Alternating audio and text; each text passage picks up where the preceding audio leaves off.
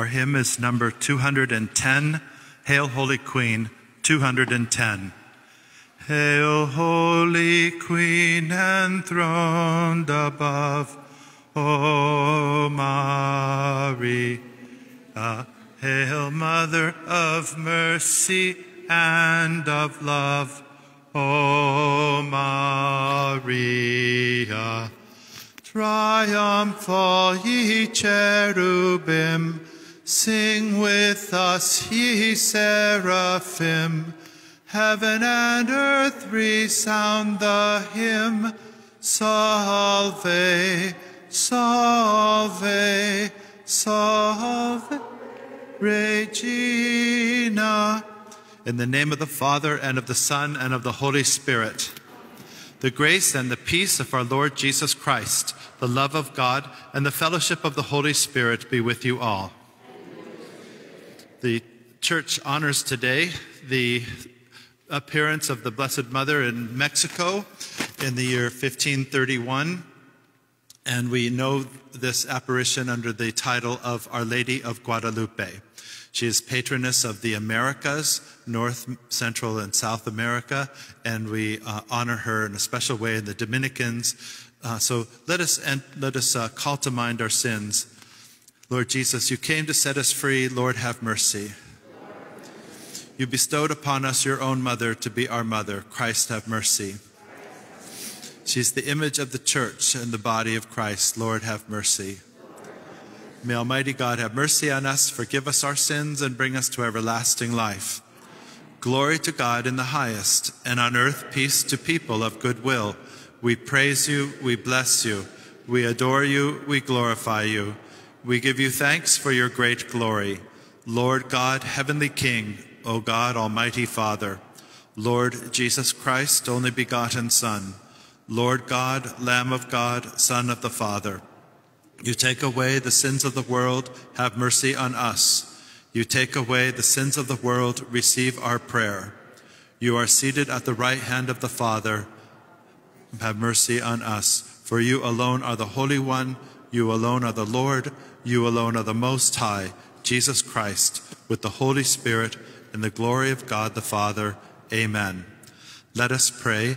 O God, Father of mercies, who placed your people under the singular protection of your Son's most holy mother, grant that all who invoke the Blessed Virgin Guadalupe may seek with ever more lively faith the progress of peoples in the ways of justice and peace. Through our Lord Jesus Christ, your Son, who lives and reigns with you in the unity of the Holy Spirit, God forever and ever. Amen.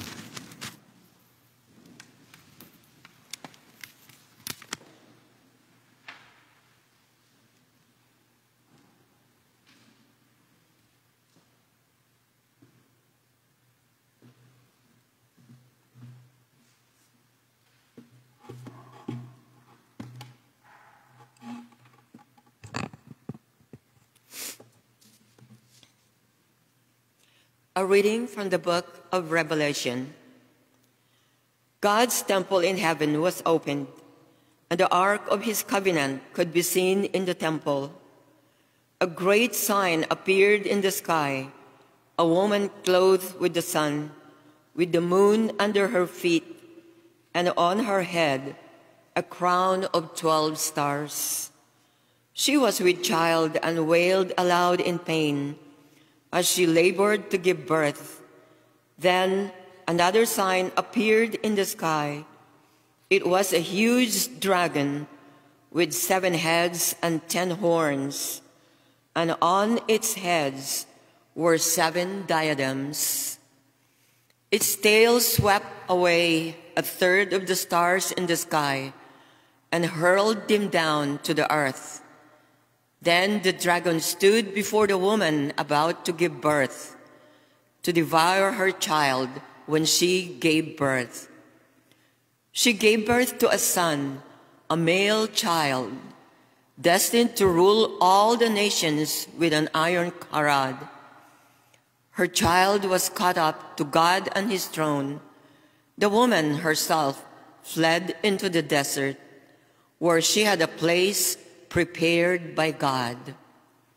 Then I heard a loud voice in heaven say, Now have salvation and power come, and the kingdom of our God and the authority of his anointed.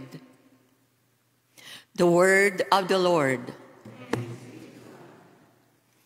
You are the highest honor of our race. You are the highest honor of our race.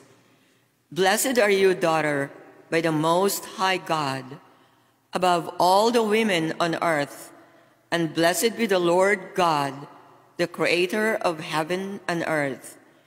You are the highest honor of our race. Your deed of hope will never be forgotten by those who tell of the might of God. You are the highest honor of our race.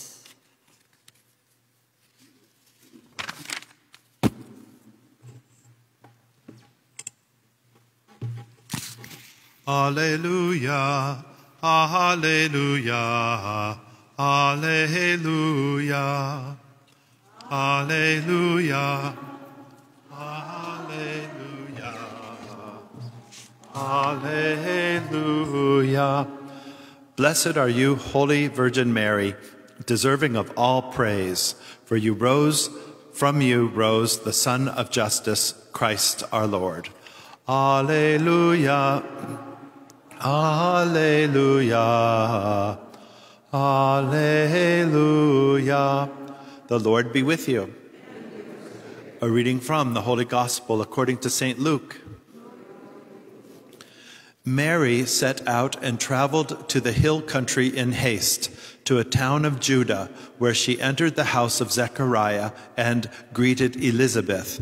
When Elizabeth heard Mary's greeting, the infant leaped in her womb, and Elizabeth, filled with the Holy Spirit, cried out in a loud voice and said, Most blessed are you among women, and blessed is the fruit of your womb.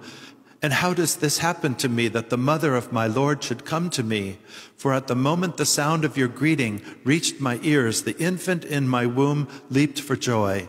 Blessed are you who believed that what was spoken to you by the Lord would be fulfilled. And Mary said, My soul proclaims the greatness of the Lord. My spirit rejoices in God my Savior. Dear brothers and sisters, the Holy Gospel of the Lord. Praise to you, Lord Jesus Christ.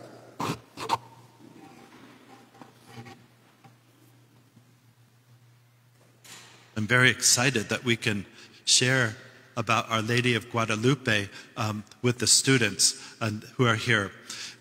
You'll notice that we have the image over there of Our Lady of Guadalupe, and that's a very, very beautiful image. And look at the chasuble that I'm wearing right here. This is called a chasuble, and on this chasuble is a very beautiful image of Our Lady.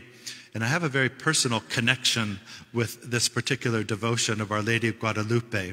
But I want to just go take you on a trip to Mexico. Who here has been to Mexico? And those of you who've been to Mexico, did you go to see pyramids? Okay, yes. Yeah, did you go up the pyramids too, Erlinda? Okay, well, in Mexico, there are the best examples of pre-Spanish.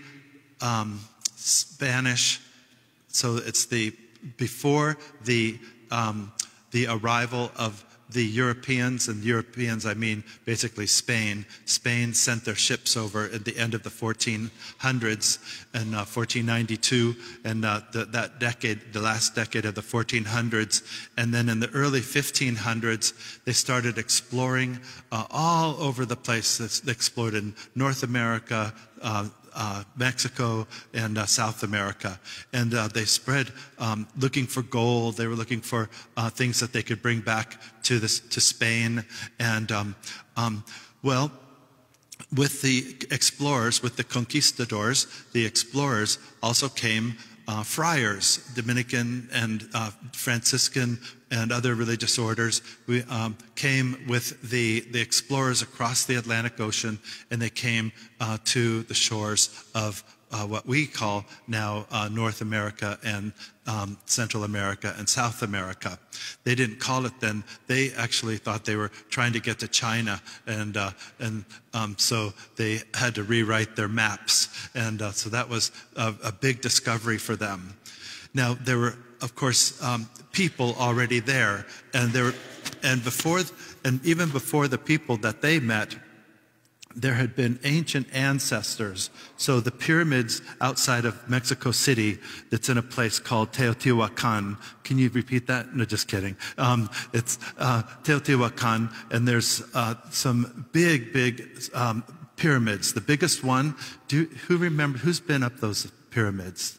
Do you remember the name of the biggest one? It's called the Pyramid of the Sun. Pyramid of the Sun. Then there's a much smaller one, which is the Pyramid of the Moon. And it's really important when you're going to look at this image that you keep in mind that the ancient peoples believed that the sun was a god. Even peoples before the Greeks and the Hebrew people, even before them, there were people who believed that the sun was some kind of a god and the moon was some kind of a god. They were both so mysterious because their cycles seemed to repeat themselves. During the summer, the cycle was really long. During the winter, the sun was up just for many hours shorter, and the moon just came to. They learned how to follow the moon, and they made stories about the moon and stuff. So anyway, a lot of those people who had beliefs in the gods of the sun and the moon, they made sacrifices. And the sacrifices were in order to please those gods, because those gods for them were, they needed to be appeased. And in Mexico, it was particularly frightening. The Aztecs had become the most dominant people by conquering a lot of other smaller Indian groups very violently, and they would take slaves. And the slaves, they would march them into their temple area, and they would march them up the temple. Better cover the ears of the little kids here. But they would stab their hearts, and they had these really bloody people who would run the ceremony, and they would stab their hearts and take out their hearts, I don't know what happened next. But anyway, the bodies would just be falling down the pyramids. And the big one, when the Spaniards arrived in what we call Mexico City, in those days it was the city called Tenochtitlan, different than Teotihuacan. It's called Tenochtitlan. Repeat? No, that's okay.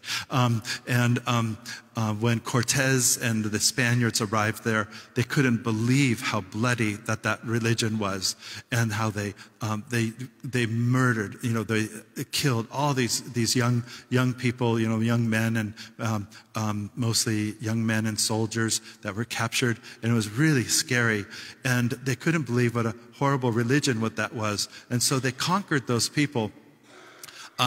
Because their religion just seemed like such an affront to anything that was good and human. Well, then the Franciscans, they tried to bring religion to the people, Christianity, about a loving God.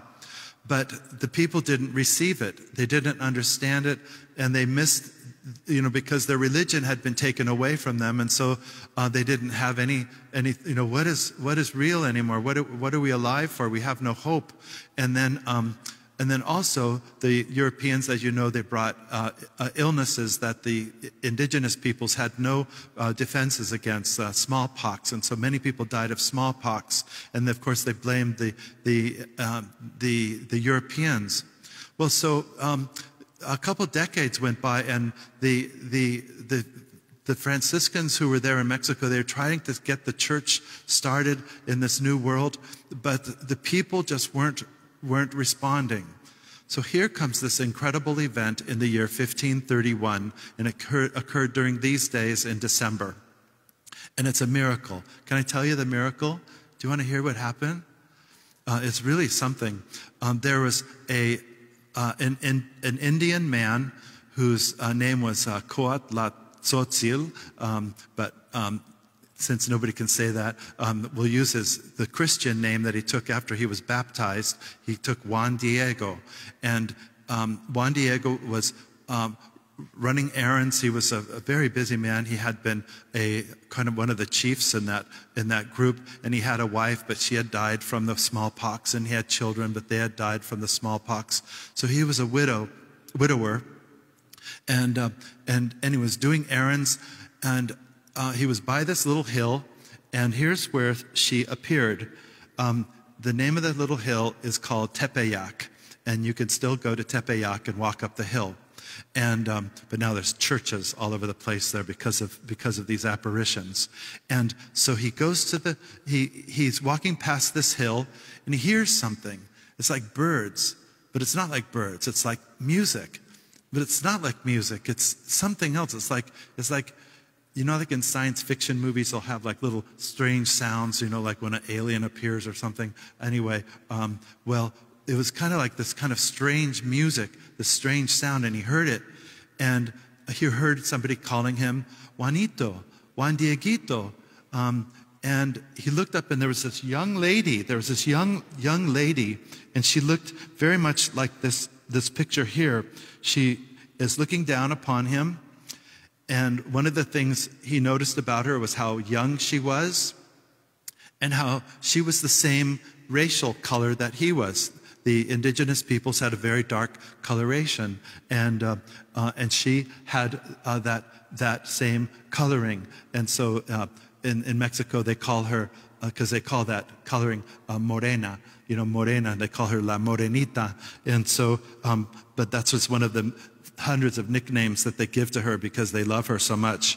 And she says, Juan Dieguito, come here. And he sees this person, and he doesn't know who she is, and she's speaking to him in his Indian language. She's not speaking to him in the language of the Europeans, Spanish. She's speaking to him in the language that his ancient ancestors spoke, and so which that language is called Nahuatl. And so she spoke to him, and she says, "I want you to tell the archbishop to build a church for me here." And they exchanged more words, and he's just amazed at her because she looks like the most youngest and happiest person in the entire universe.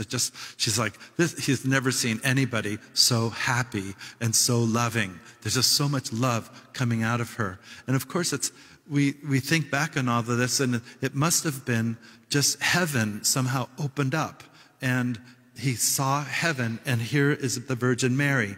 And so he runs to the archbishop, excited. And the archbishop, of course, because he's Spanish and he's Indian, he's one of the indigenous peoples, he kind of ignored him and said, "Oh, I understand you want to see me, but I don't have time now." So he runs away, or he sends him away, and the bishop goes and does his own things. Then later on, he goes back to the little hill, and she says, "Did you do what I said?" And he tells her, "I couldn't do it." Well, anyway, goes back and forth, and he finally comes and says he wants a sign. And so, do you know what the sign was? Do you know what he asked for? Yes. Yeah, roses. He asked for specifically Spanish roses that wouldn't have been planted yet, or if they had been cultivated only in people's little gardens or something. But these was a wild place, and that's where they found. So when he sees her, he says she knows already what he said, and so she tells him to come up here to the hill. And he comes up, and he has this robe. And it's not this big, but it's called a tilma. It didn't have her image on it. It just had, it was just made of tilma. And the tilma was not made of wool. It wasn't made of satin or anything nice. It was made out of maguey cactus. They used the maguey cactus, and you could, pulverize it, and then you could make clothing out of it. And it was very itchy and rough. And he was wearing one of those things. It's what poor people wore. And she said, here, gather these roses. And he brings them to her. And then she arranges them. And she says, now bring this back. Don't show these to anybody, and bring them to the archbishop. And that's when this event happened on the 12th of December, which is today, the year 1531. He was in Mexico City, standing there before the archbishop, and whose last name is Zumarraga. And he said, oh, there's a little Indian man. Come over here. And what have you got to show me? And he wants to show him the roses. So he drops open his tilma, and out tumble all the roses. And they're all like lying on the floor. And he's standing there looking at them. But they're not looking at the roses. They're looking at this image. Something happened to his tilma. And there was this image there. And it's, people have argued, said, this can't be true. This can't be true. Somebody must have painted it. But the skeptics can't answer how that could have possibly been painted. Even the material, they've examined it. For 400 years, it's been examined by scientists, and they can't figure out how the colors are actually on that material, because it's not a painting. It's the colors are there, but inexplicably. And there was once a time when terrorists tried to bomb it and destroy it. It's completely undamaged. And a lot of other things have happened to it, but now it's in the third basilica that's been built there. And so that's today. It's so crowded in Mexico City at the basilica, and people all over the city, all over the country.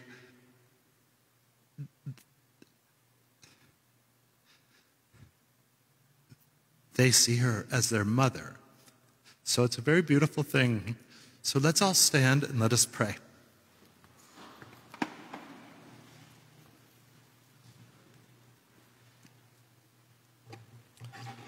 So let's all pray, first of all, for the people of Mexico, and especially the poor people who bond so beautifully with Our Lady of Guadalupe as our special gift to them from heaven. We pray to the Lord. Let us pray, too, for indigenous peoples in all parts of the world who are often so oppressed by the wealthy and the rich. We pray to the Lord. Let us pray for everybody whose name is Guadalupe. And many of you maybe have relatives whose name is Guadalupe, women and also men. It's a name that just gets applied to everybody. We pray to the Lord. We pray for for healing for Cedric Magawe, for the healing for Cedric Magawe. We pray to the Lord. And we pray for all of you that you may come to understand, just appreciate the beauty of the devotions to the Blessed Virgin Mary. We pray to the Lord. And loving Jesus, heal us, bring us your light and your peace. May we grow in holiness and be with you forever in heaven. For you are Jesus Christ, our Lord. Amen. So let us be seated. And let's sing verse 2 of Hail, Holy Queen. Hail, Holy Queen, number 210. Number 210. Verse 2. Our life, our sweetness here below, O Maria, our hope in sorrow and in woe, O Maria. Triumph all ye cherubim, sing with us, ye seraphim. Heaven and earth resound the hymn. Salve, salve, salve Regina. Verse 3. And when our life breath leaves us, O Maria, show us thy Son, Christ Jesus, O Maria. Triumph all ye cherubim, sing with us, ye seraphim. Heaven and earth resound the hymn. Salve, salve, Salve Regina.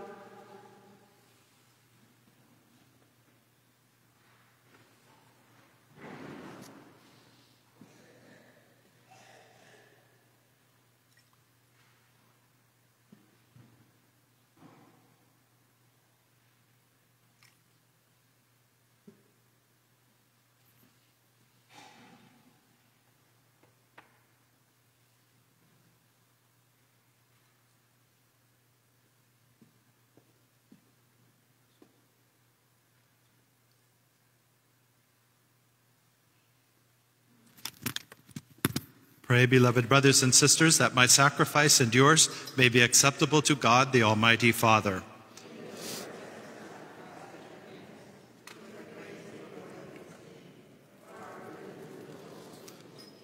Accept, O Lord, the gifts we present to you on this feast of Our Lady of Guadalupe, and grant that this sacrifice may strengthen us to fulfill your commandments as true children of the Virgin Mary. Through Christ our Lord. Amen.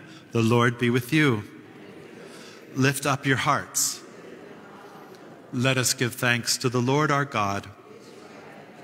It is truly right and just, our duty and our salvation, always and everywhere, to give you thanks, Lord, Holy Father, Almighty and eternal God, through Christ our Lord, especially on this feast day of Our Lady of Guadalupe, the feast day of our Blessed Virgin, ever Virgin Mary, the Mother of God. For by the overshadowing of the Holy Spirit, she conceived your only begotten Son, and without losing the glory of virginity, brought forth into the world the eternal light of the world, Jesus Christ our Lord. Through him the angels praise your majesty, and our voices may they join with theirs as we acclaim, Holy, holy, holy, Lord God of hosts. Heaven and earth are full of your glory. Hosanna in the highest. Blessed is he who comes in the name of the Lord. Hosanna in the highest. You are indeed holy, O Lord, the fount of all holiness. Make holy, therefore, these gifts, we pray, by sending down your Spirit upon them like the dewfall, so that they may become for us the body and blood of our Lord Jesus Christ. At the time he was betrayed and entered willingly into his passion, he took bread and gave you thanks. He broke the bread and gave it to his disciples, saying, Take this, all of you, and eat of it, for this is my body, which will be given up for you.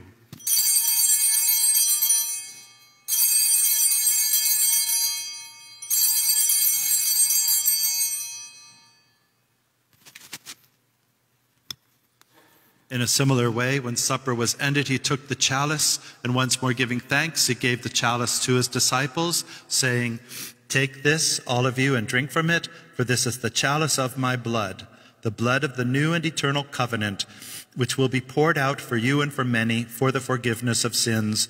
Do this in memory of me.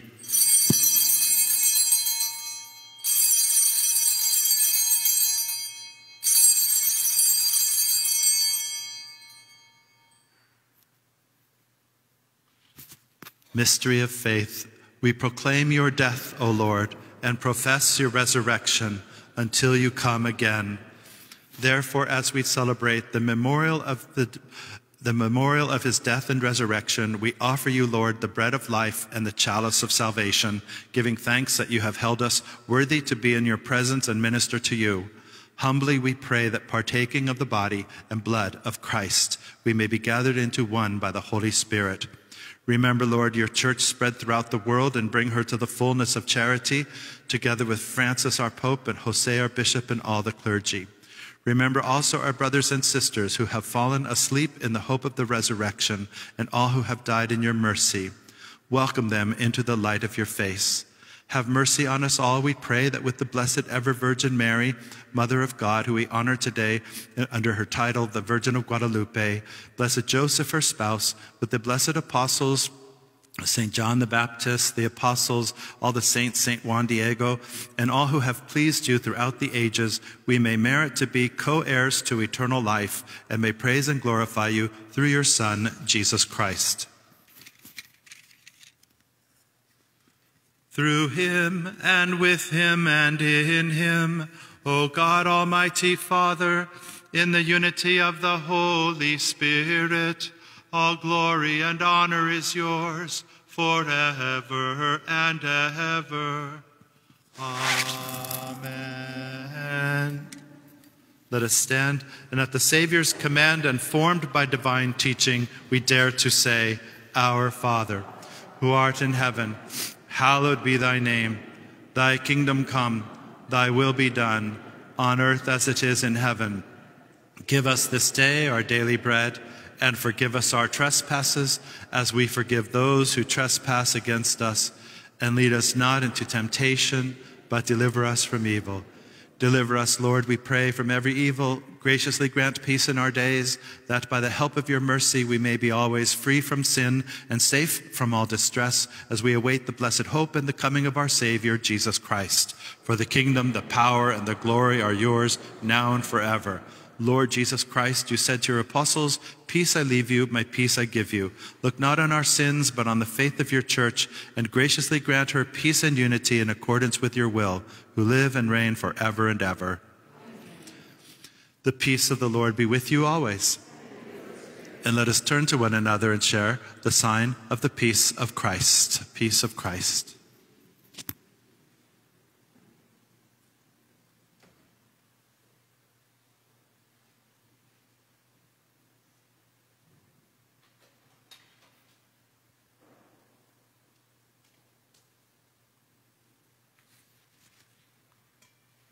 Lamb of God, you take away the sins of the world, have mercy on us. Lamb of God, take away the sins of the world, have mercy on us. Lamb of God, you take away the sins of the world, grant us peace.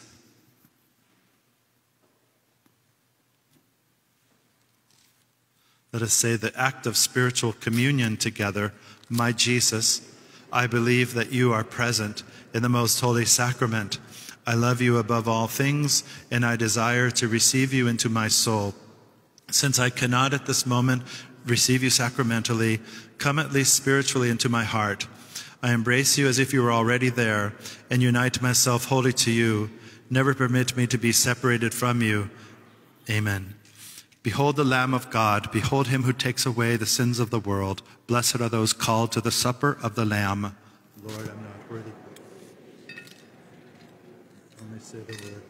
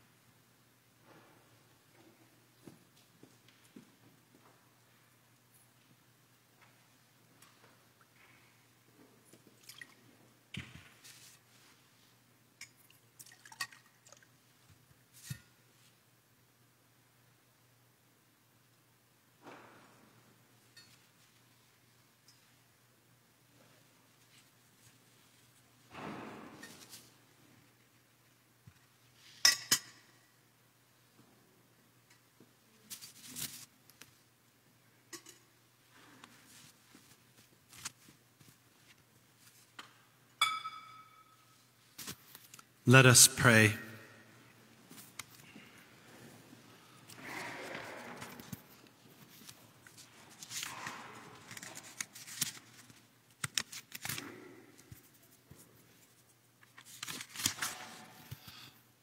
Lord God, may the body and blood of your Son, which we have received in the sacrament, reconcile us always in your love. And may we who rejoice in Our Lady of Guadalupe live united and live in peace in this world until the day the Lord dawns in glory through Christ our Lord. The Lord be with you. The peace and the blessing of Almighty God, Father, Son, and Holy Spirit descend upon you and remain with you forever. Go in peace.